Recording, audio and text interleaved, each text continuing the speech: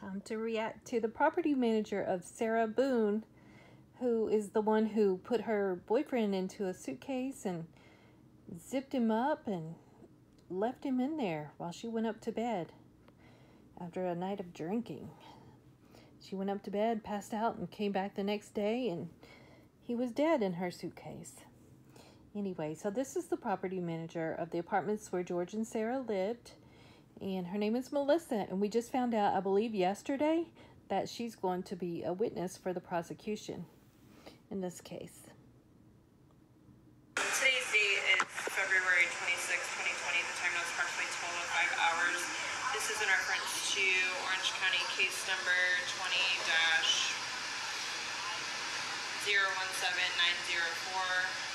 I'm currently located at Tealwood Park Apartments, 4704 Lucier Court, Winter Park, Florida, 32792. I am here with my partner, Detective Scott Long, with the Orange County Sheriff's Office. And can you state your name? Melissa May Sexton. You are the property manager of this complex, correct? Yes. Okay. And we had come in here asking about the tenants, Sarah Boone and Jorge Torres. And they have lived here, you gave us a date of February 9th, 2018? Correct. Okay. Okay, so that date is significant to me because she said that Sarah and George had lived there since February 9th, 2018. And we know that George lost his life on February the 23rd, 2020. So basically 2 years later, they had lived there for 2 years. And George said that he had dated Sarah for about 6 months before they moved in together. But the main proof that I've been able to find that they were together was October 17th of 2017. And he made his first Facebook post allegedly about Sarah. Oh, what was it? Something saying like he's no longer lonely, that he's finally found the love of his life or something along those lines. Kind of mushy, too mushy for me, but gross. So anyway, if you calculate those, October 17th of 2017, when he first posted about Sarah, to when his life ended, February 23rd, 2020, that's about 2 years and 5 months by my calculation that they actually knew each other. Now, Sarah told everyone that they had been dating and living together both for 3.5 to 4 years. So, to me, that's just another lie that she told. I think she thinks it makes her look better. But see if anyone agrees with me. Like, how attached are you and how well do you know someone after living with them for 2 years? And they didn't even live together for the entire 2 years because she had called the police on him at least 16 times. And she said that he went back to live with his parents quite frequently while they were together. So basically, even though they knew each other that whole time, they weren't together that whole time. So how attached could she really have been to George? I don't think she was as attached, and I really don't think that she was in love with him either. I think she just wanted someone to torture. You had told us that Sarah would confide in you about her and George's relationship. Can you tell us further what she would tell you? Yes. Sarah, shortly after she moved in with George, she came to the office to talk to me. We noticed bruises and stuff on her, and she asked me if she could talk to me privately and asked how she would be able to get George off of the lease. Is there any? Okay, she went to the manager's office and asked could she talk to her privately. Now, I don't know if any of you remember this, but in one of the police body cam interviews that she did on one of the times that she called the police on George. She asked that police lady if she could talk to her privately too. And the police lady was saying, well, that's what you're doing right now. What do you mean, can I talk to you privately? It's just the two of us out here. You know, she just has a pattern of asking that weird question. And what the detective Chelsea said right there was that Sarah would confide in the apartment manager, and what she means is confide. In case anyone is confused about that, which I was, you know, because she confined George to the suitcase. So she's definitely a confiner also.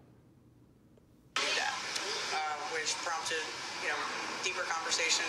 She proceeded to let me know and was showing me a lot of bruises and marks. There were handprints, scratches. She even at one point had to go to the hospital. Through multiple conversations that we had had, it steadily progressed. You know, she had a very large gash at one point in her shin. She had to go to the hospital and get that taken care of. I'm not exactly sure what it was from, but I think it had to do when they got into a fight outside and something got broke. I think it was one of their wine glasses or something. But, you know, she came to me at one point asking, you know, what do I do? Like, how can I get rid of him? You know, I've never dealt with this type of situation. I just counsel her as she could. There it is. I've been looking for that. So I may have to rewind that and play it again. Yeah, I think I'm going to rewind it. Listen to, she said, that how can I get rid of him? That stood out to me. Get rid of him. Oh, there it is. I've never dealt with this type of. Get rid of him. I'm going to rewind it again. You know, she came to me at one point asking, you know, what do I do? Like, how can I get rid of him? You know, I've never dealt with this type of situation.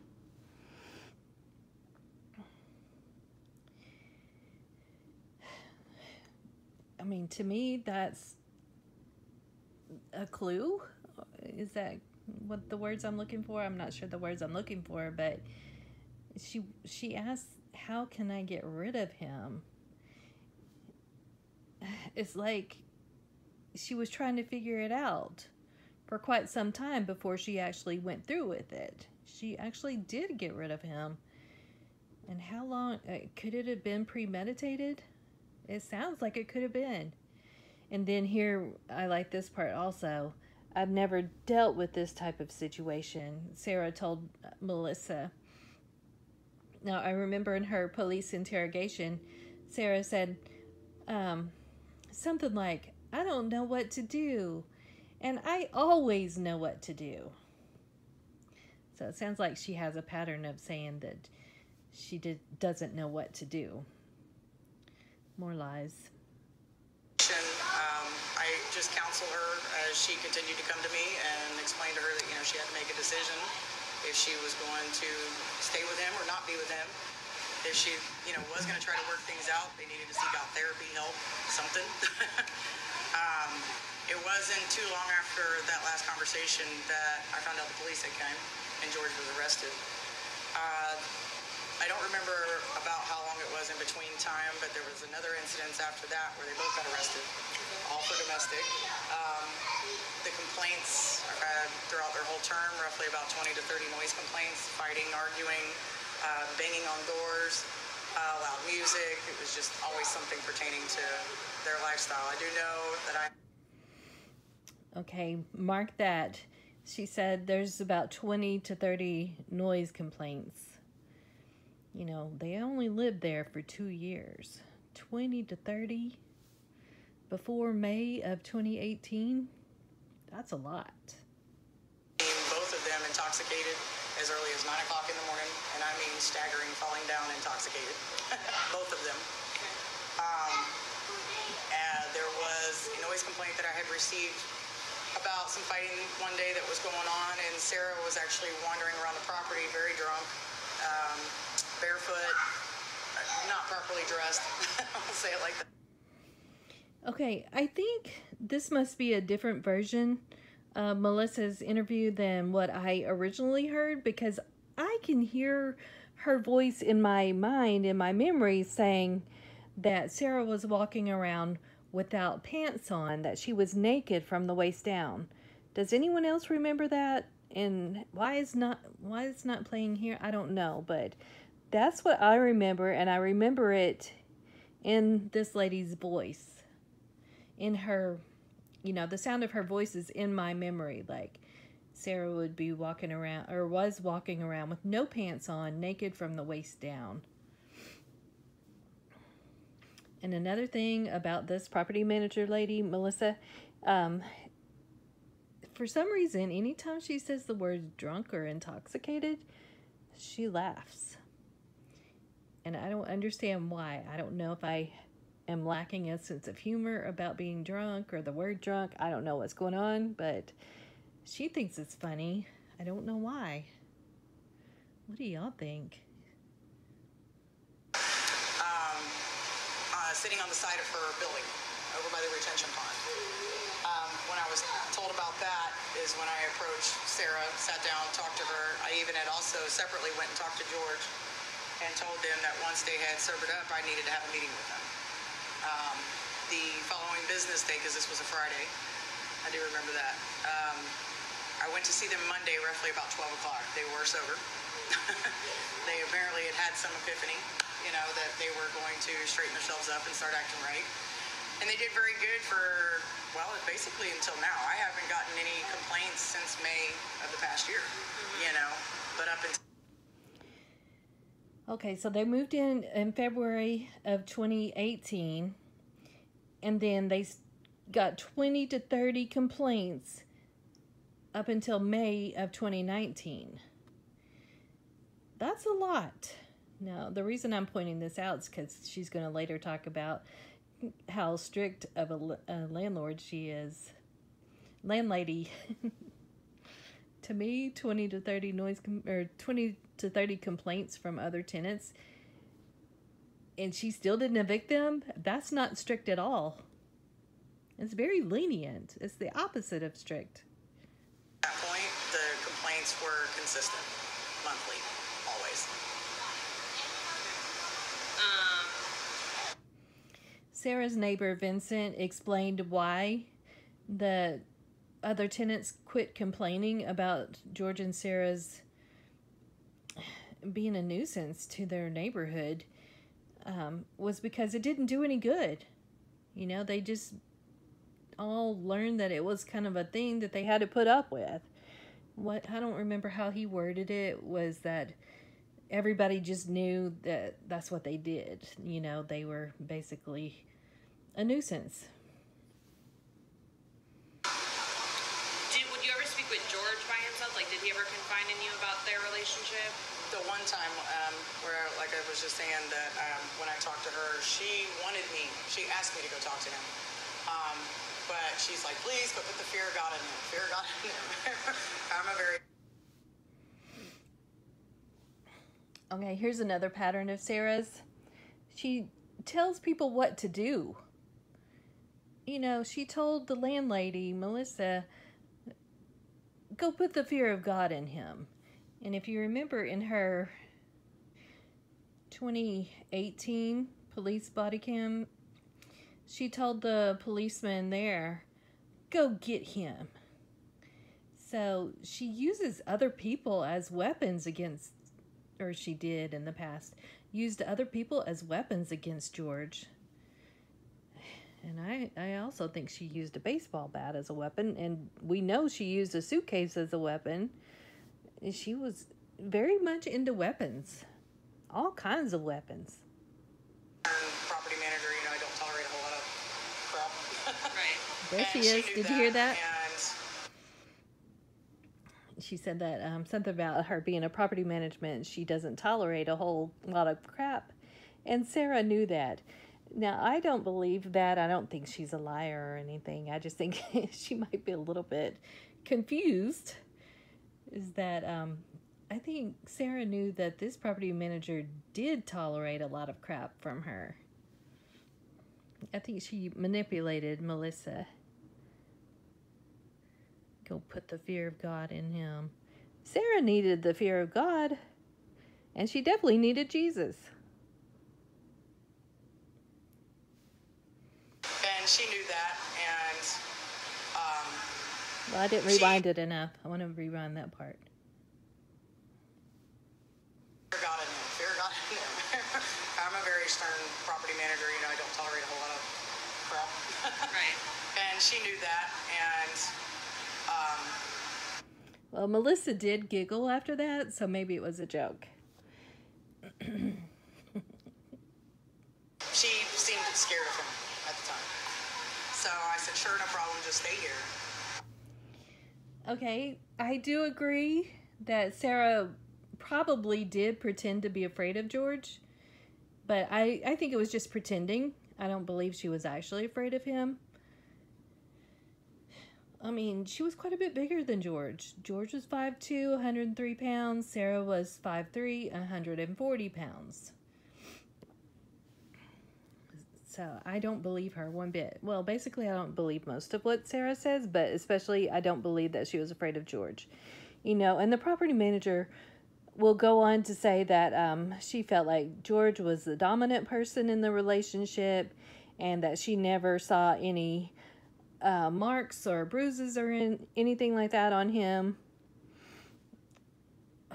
There was another thing that she said also, that George never said anything to her about Sarah being abused. No, he did say something to her about that. But Sarah told Melissa in front of George that George was physically abusive with her, and George didn't deny it. Now, she does also say that she rarely saw George or talked to him, so I don't know where she came up with these ideas that George was the dominant one if she was never around him, and that he didn't have marks on him if she never saw him or she rarely saw him. I go talk to him. I went over, sat down, talked to George. I talked to him for about 30 minutes altogether. And, George had explained to me that she was actually the aggressive one. And the reason she ended up with marks is,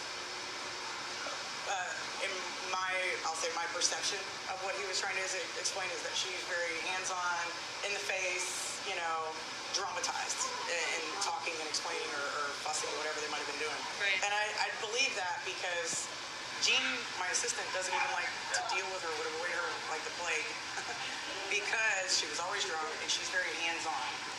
There was one day, as a matter of fact, it was that same day that I talked to George by himself, she kept grabbing me by the arms to the point that I told her, I said, you touch me one more time, we're going to have a problem,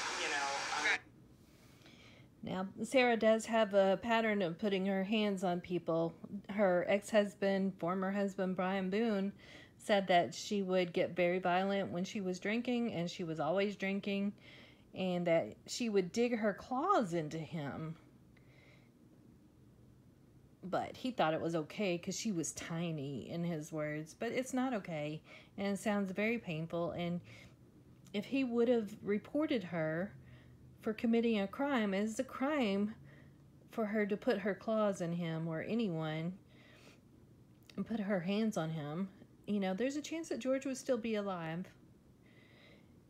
But there was also the time that we saw in the police body cam video where she tried to give the policeman a hug and he refused it. So we know that she likes to put her hands on people. I can't swear to it, but I heard about all the things that she was doing wrong in jail, and it seemed like she was also have a problem with that in jail, but I'll have to review that later to say for sure. I do remember in particular that she hoarded a whole bunch of pieces of cheese, and they shook down her cell and found her bunch of cheese hoarding that she had going on. We're going to contact the police or whatever we need to do, but you can't keep crapping on me. I had asked her several times to quit touching me. And because of that, she would do the same thing to Jean, and Jean didn't like it. Right. So,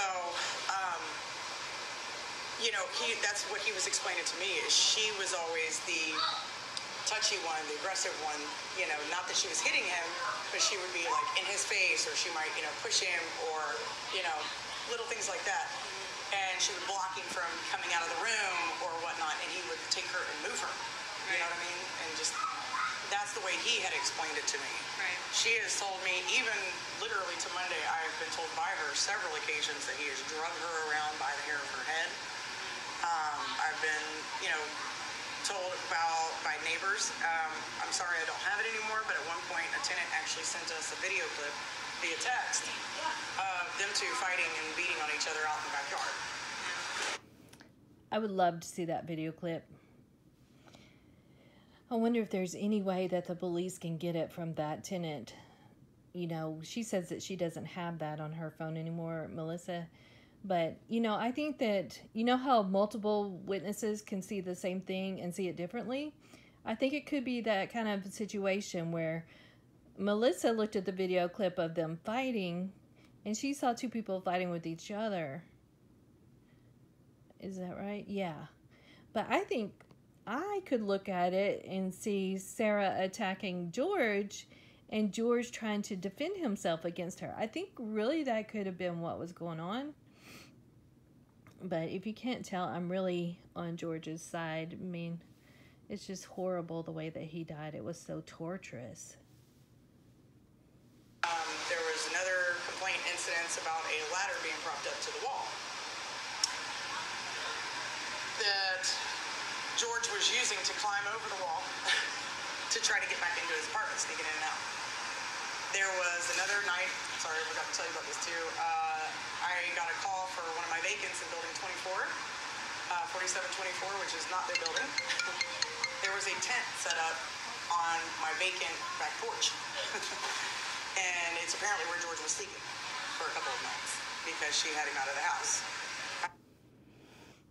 Okay, so she said a couple of nights. So that goes against my 2 year and 5 months timeline that they were together because, he was also going to his parents' house and going to jail. So I wonder how long they were actually together. I don't think it was 2 years and 5 months. Why is Brian Boone in this picture? What's he doing there? He's not really there for this interview, but I'm just saying in this video, he just showed up out of the blue. I have another tenant here who may or may not speak to you, I'm not sure. For that reason, I don't want to give you her name just yet without talking to her, but George and her fighting a different evening had actually wandered into her home. He was so drunk and had no idea where he was, and when she came home, luckily her kids were not there because she's a single mother with 3 kids. George was actually upstairs in her house hollering, looking for Sarah, thinking he was in his apartment. Now, if y'all remember Brian Boone's police interview, he made a similar statement that someone came into their home hollering for Sarah in the middle of the night, like 3:30 or 4 in the morning. And so I wonder if it was George. I mean, he could have. How many people are going to go yelling for Sarah in people's homes? It doesn't seem like it would be more than one. And George seemed to really be in love with Sarah. And I haven't seen any evidence of the opposite, of Sarah being in love with George. She seems so evil to him. When I was talking about, he made a Facebook post about him being with Sarah on October 17th, 2017. I will have to find the video again where she responds to one of George's Facebook posts and is totally being evil to him on Facebook, and her response to him, talking about what a horrible boyfriend he was and he treated her badly, and just being very public about how much she disliked him or hated him. I couldn't get over it, and even Vincent, the neighbor, talked about how Sarah was always yelling that she hated George, and George would yell it back at her. So I don't feel the love from Sarah to George. So we've had some incidences with them in that aspect, but nothing has ever been so bad that, you know, I didn't feel that we could resolve the problem. And like I said, we haven't had any issues since May of last year. No complaints, no nothing until this. So we thought, hey, they're doing great. You know, maybe they fixed their problems. I mean, has she come to you since May of any issues? No, okay. Not one time. But then again, you did. It basically, they were told you're going to be evicted if there are. Yes. So it's kind of like tighten up or get out. Yeah, it was put up. Okay, if you listen to Melissa's statements, she never said that. I believe that Detective Chelsea put these words into her mouth. And she liked them. She agreed, yeah, that's what I said. But she never actually said that she threatened to evict George and Sarah.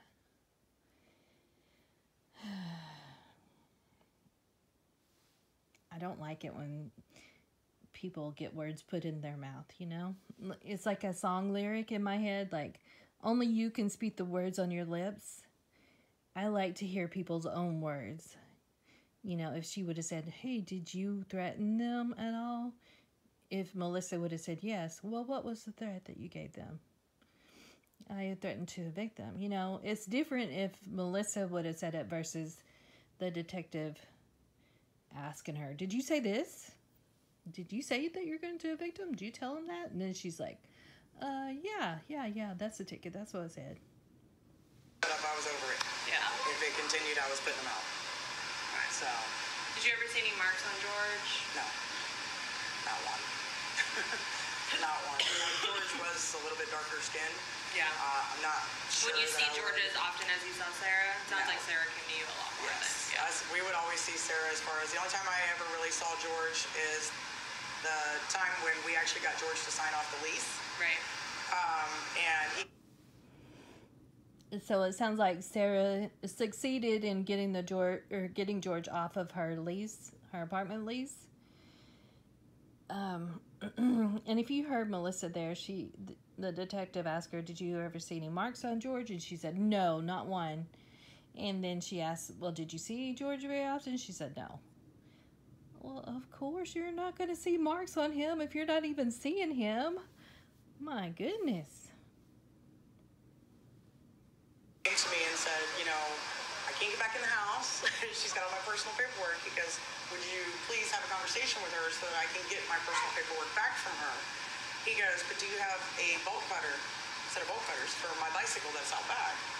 And I said, what's it chained to, you know? And he said, it's actually chained to your AC unit. I said, yeah, no problem. I'll cut the lock. I'll cut the lock for anything attached to my AC unit. It's not supposed to be attached to that. Right. So I went out back and actually cut the lock on both of the bike locks because Sarah would not answer the door for me because she knew George was there. Once George was gone, she had actually, because Sarah had my cell phone number, being that I had already went through and just got out of a very abusive relationship, Sarah knew that because, you know, I confided in her and explained that. She did feel a lot more comfortable in coming to me. So I told her if she ever needed someone, you know, or it was an emergency, she could reach out to me and I would do what I could to help her. You know, I felt bad for her. But after a while, when she just kept taking him back, I just told her, I said, you know, you're just going to have to call the authorities. You're on your own. To me, that statement that she made about Sarah knew Melissa had been in an abusive relationship makes Melissa a little bit biased toward Sarah. Am I saying that right? Toward Sarah against George? Because she's seen it from her own experience, her own past experience of her being abused. And so I think she just takes Sarah out of her word that she's being abused. But I don't know that she's seen a lot of actual proof that Sarah's telling the truth. And I don't believe Sarah. You don't want it to stop, you know. He's not doing anything to get help according to you, and you just keep dealing with it. I mean, you know, there comes a point where it's just stupidity, you know. But that's the run-ins and incidences that I've had with him. I've never seen a mark on George, and he's never told me that she's hit her at all. Okay. But she has told me in front of him that he has hit her and things that he's done, and he was not denying it. He never denied it. So. It could have been that he didn't deny it because he didn't want to have to deal with any of the consequences of him disagreeing with Sarah to one of her friends. So that doesn't mean much to me. I don't expect that he would deny it. George and her both expressed to me on many occasions that they knew they needed help. But I'm guessing due to their financial situation, not having any work, it's probably why they didn't do much. Right. Here it is again. She's saying that they didn't have any work.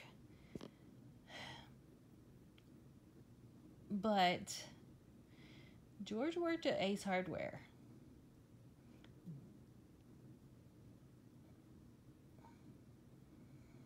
So what do they mean? I mean, we got several people that said that he worked at Ace Hardware. His mom said it. Brian Boone said it. Sarah said that he worked at Ace Hardware. George said that he worked at Ace Hardware. So what do they mean that he didn't have any work? I'm confused about that. Did he get fired before he died? I don't know. When you saw them together, who looked to be like more dominant? I mean, did one seem to be more dominant over the other? George. George was very confident. He wasn't arrogant or anything. He, for the most part, stayed to himself.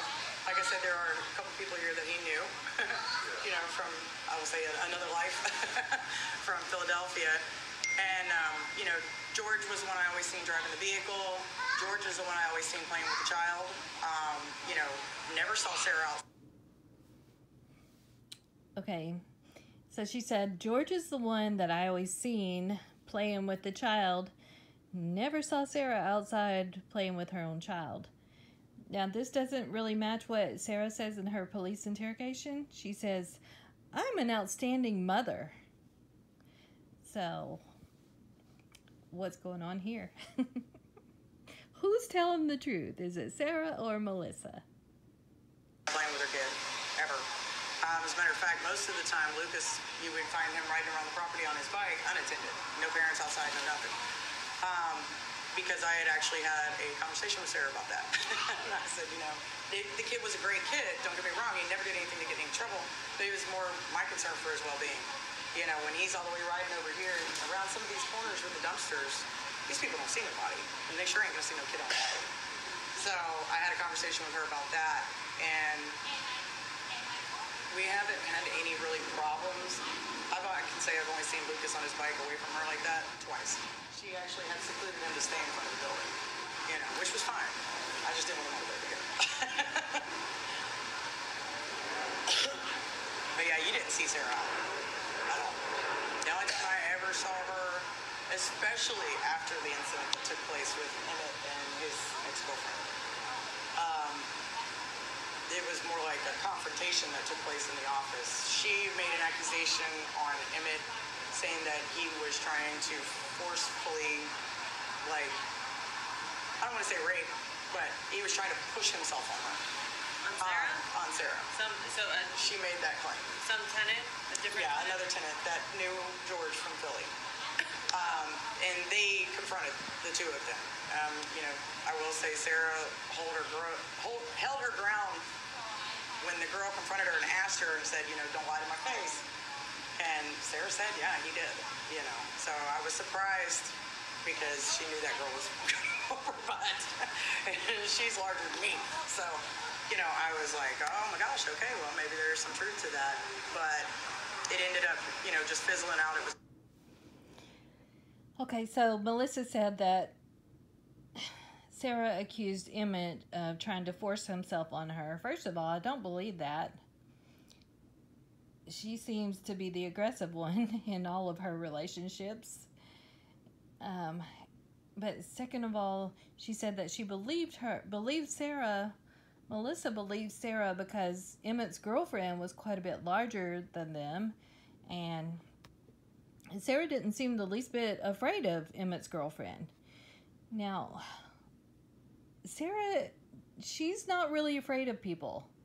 no matter what position of authority that they have over her, she is fearless. And there's like a psychological term for that. I'm trying to remember what the O stands for. I know it's ODD. I think it's oppositional defiance disorder. But, you know, she's gone up against police. She's got no fear. She goes up against her jailers, her judges, her attorneys, you know, all kinds of people that can cause her to have a bad life. You know, she just has no fear. She's fearless. And, you know, I think that she has a severe case of that ODD diagnosis. I mean, of course, I'm not some kind of doctor or anything like that can diagnose people, but I have seen that behavior before, and I'm pretty sure that's what it stands for. Like, she's defiant against people in positions of authority. You know, probably she had problems with that in school too. Straight A student. Deal after that situation took place, you really didn't see Sarah too much. She was pretty intimidated. Those two folks are actually a pretty large family that I have living here on site that actually took up 4 units at that time. So the whole family lived here. You know, it's a little intimidating. So after that, we really didn't see a whole lot of her. But before that, they would hang out periodically, you said. The other two families, no. They just knew each other from back in the day. Oh, the couple did? The kids did. The kids? Yes, that's what initially prompted it, and then that accusation was made during that same time. Okay. So, and when it comes to the kids on my property, I stay very involved with them. We have some issues with our bus routes and all kinds of stuff, and we had some kid vandalism being done, broken glass bottles. They were pulling glass bottles out of the trash, breaking them, thought it was fun. And one kid told on another, and the parents got involved. It became a little bit of an issue, so I had to get in the middle to squash it, you know.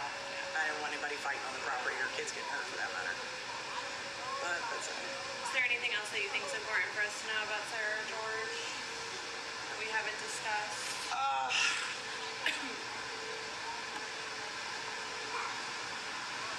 I mean, drinking coffee every day stupid didn't work commercials. for me, but I couldn't figure out why until I went. I mean, no, I don't. Nothing really. They would. Her nickname's Drunk the Bear. I mean, you know, literally.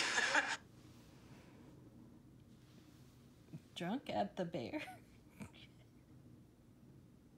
Okay, I don't know where Orlando, Florida people come up with their nicknames, but this one is really weird. Her nickname is Drunk at the Bear. I thought she said Drunk the Bear. And I don't understand that. But I do like the nickname that George's family gave to Sarah. They call her the Blue-Eyed Devil.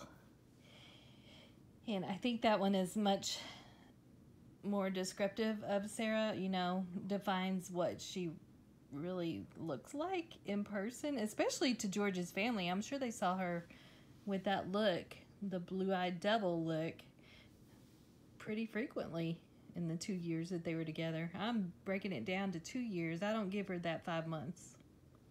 We know they drank from sunup to sundown.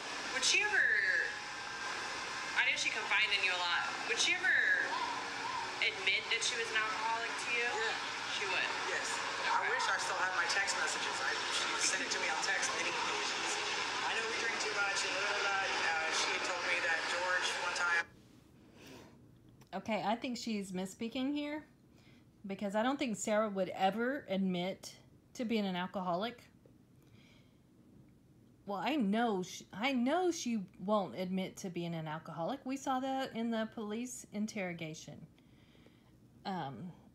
She said, I'm not an alcoholic. So I don't believe that she would ever admit to that. And when Melissa says that Sarah did admit to it, she quotes Sarah as saying, I know we drink too much. Now, that's not saying that she's an alcoholic. That's not admitting that she's an alcoholic. She's downplaying it here. I know we drink too much. Enrolled in AA and was getting help. Now, whether that was any truth, I have no idea. A lot of stuff like that. She said George enrolled in AA, Alcoholics Anonymous. She didn't say that Sarah, enrolled in Alcoholics Anonymous, because Sarah would never admit that she's an alcoholic. She excels at everything. She's an outstanding mother, too. Take it with a grain of salt. You know, I think she was more concerned about the image that was being put in my head for them, and I think she was just trying to paint a prettier picture. Right. Because I will say, it was like a week later, she was drunk. And when we go... She said the word drunk, and then she cracked up laughing. Now, I'm going to probably laugh along with her because I'm amused by that. But if you want to see this video without my laughter or without my commentary, you know, just have the original video, I will pin it in the comment section because YouTube won't let me paste in the description box. But I'll pin it in the comment section so you can go and watch this video without my commentary if you want to. But it is a reaction video, so I think that's why we would all be here, is to react to this. Inspecting the property and walking around different projects. We do a lot of pressure washing throughout the year. We do that a couple of times. You know, I ride around the back sides of the buildings, checking everything out. We've got a property drainage system back there.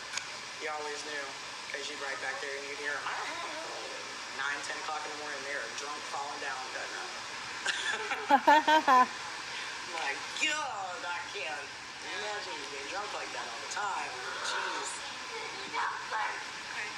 Can you raise your right hand for me? Yes. Promise and swear everything we've talked about has been true and accurate to the best of your knowledge? Yes. Since they're recording 12 to 20 hours.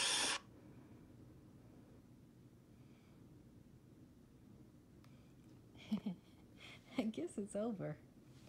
All right, let's not beat me up on not giving people credit for their content. Now, here is this original video that we were just reacting to. It's on this channel, Deep Dive True Crime, and it's called Interrogation of Property Manager Who Spills the Tea on Sarah Boone and Jorge Torres Jr. Okay, what I'm going to do is I'm going to copy this link. Okay, I don't normally do it from this device. Anyway, so I'm going to copy the link and I'm going to put it in the comments. And then I'm going to pin it. So it'll be the very top of the comments. So y'all can come back and watch this and not beat me up over it. My goodness. Anyway, what y'all think about this apartment manager's interview with the police? I was kind of amused by it. I thought she had some good information, you know, especially I liked the part where she told the dates that they moved in.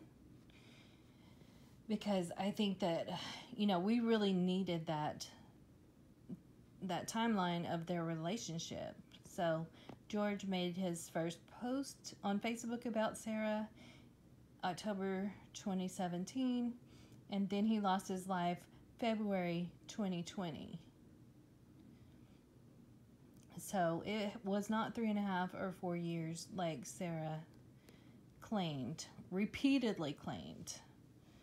And so, you know, I think that's why she wasn't as attached to George as she could have been. You know, if they had been together longer, you know, she might have actually cared more about him and would not have let him suffocate to death in her suitcase. I'm speculating on that. I don't know. She may have become more resentful of him the more she got to know him, and the more water went under the bridge, and the more times that she called the police on him, and whatever else she did to him. Okay, well, that's the end of the video.